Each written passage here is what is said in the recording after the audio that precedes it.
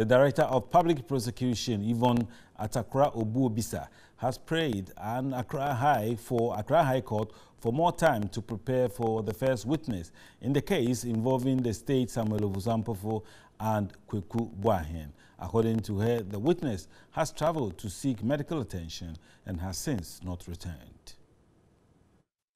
Though lawyer for the national chairman of the NDC, Tony Lita, did not oppose the plea from prosecution, counsel for Deputy Communication Officer Basid Bamba told the court prosecution was delaying, so he prayed the court to strike out the case.